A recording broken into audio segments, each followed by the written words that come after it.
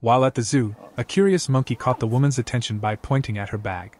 When she pulled out a bottle of soda, the monkey became interested. He led her to a spot near the window, pointing at a small hole in the glass and then at the drink. Understanding his request, she poured some soda through the hole for him to drink. But the monkey wasn't satisfied yet. He pointed at the bag again, signaling for a banana. Realizing he couldn't reach it, he settled for more soda. This monkey has a preference for soda over bananas.